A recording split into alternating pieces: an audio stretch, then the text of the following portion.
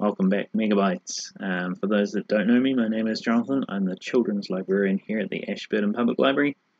And in today's session, we're carrying on with our series on making a side-scrolling platformer using Makecode Arcade. This is part 2. So in this episode, we are creating multiple levels for our platformer. So the first thing we're going to do is go into functions, so that's under advanced, go into functions, and making a new function. We're going to call it change level, level, and it has a number element to it, so this is going to be called level number.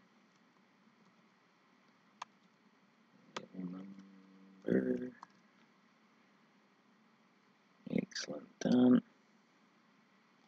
Okay, we can pop this down here. I've created tile maps so I don't waste any time with me mucking around making those, so they are ready to go.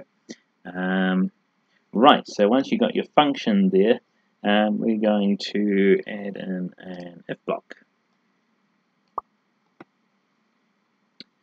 And an equals block.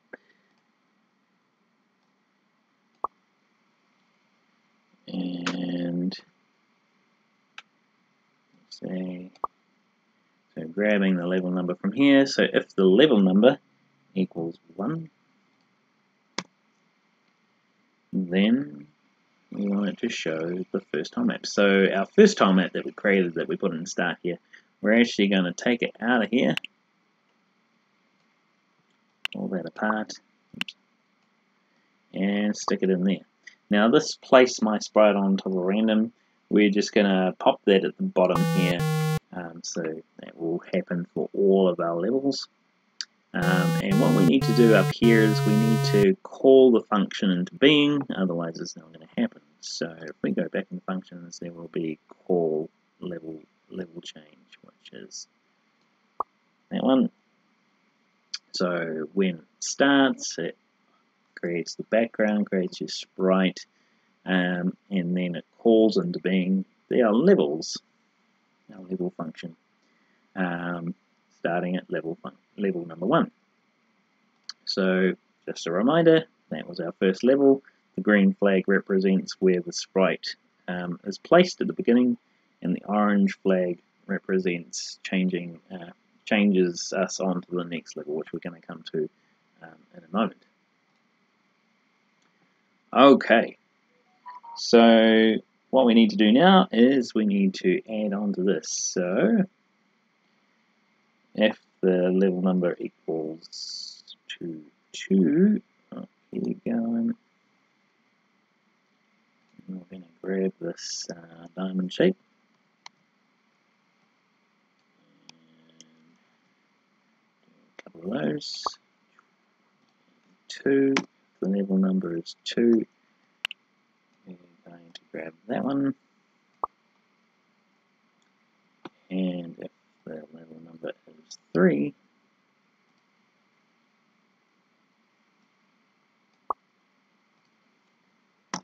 level is 3, then we're going to grab that one there. So level 1, looks like that one. Level 2, created this one, so you're going to climb up the ladder, drop down, jump across, up the zigzag, up to the platform at the top. And then level 3, which gives you sort of 2 paths, one that doesn't quite get you there, and one that does. And then you'll notice on this one here, there's a red flag there, and that's going to represent ending the game. We'll come to that later. Okay, and we'll get rid of that one there. Alright, so that's how that works. Now we need to say what happens when we overlap the orange flag.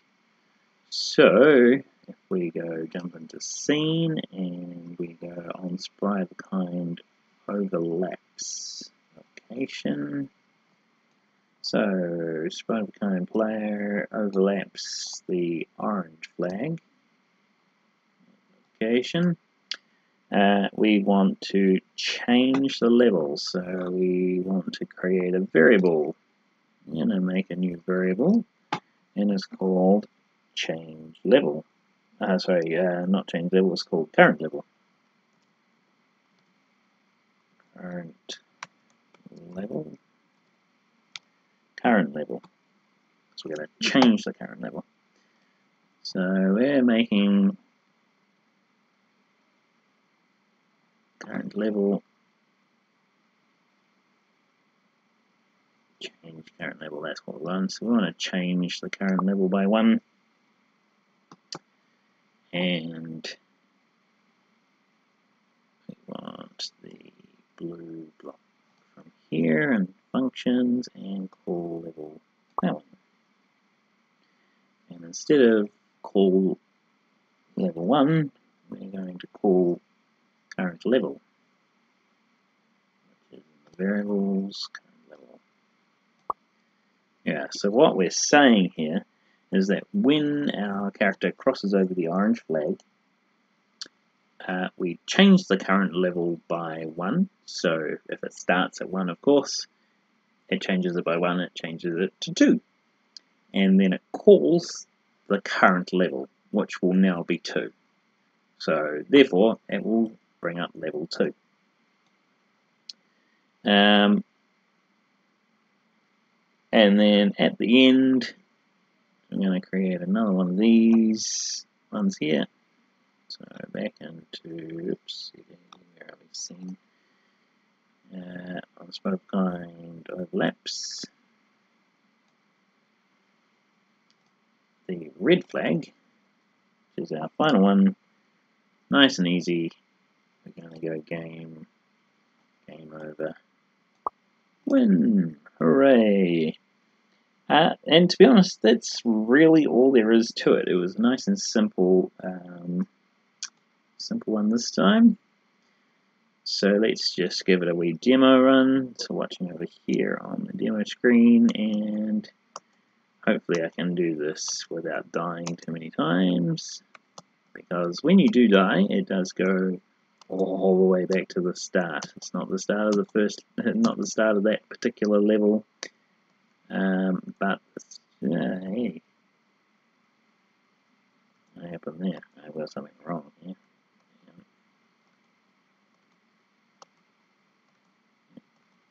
Went back to. Aha! Not sure what happened. Never mind. Working now. And I drop across. Excellent. And the last level, which if you go along the bottom route, it's wrong. So we'll go across the top route.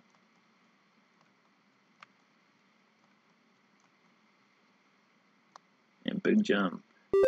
Hooray! We win! So there we have it. That's how we make our game.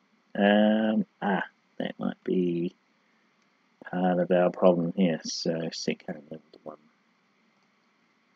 I jumped the gun there, so we just need one last little bit. Set current level. So we didn't say that. 1. That's probably why we had that wee glitch in the first round. We'll just double check that again. So set current level to 1. Call change levels. So hopefully this has fixed my thing turning up twice. Oops. I haven't made these levels too long. Yes, fixed the problem. Good. Alright, thanks guys, and we will see you in the next video. We are going to be creating a way of gaining points in your game, and then after that we will start looking at making enemies and a way of shooting your enemies as well, which is always useful. Once we've done all this, then you can create as many levels as you want and make your games as complex as you possibly can. That'd be great. Alright, we'll see you in the next video soon. Ka kite.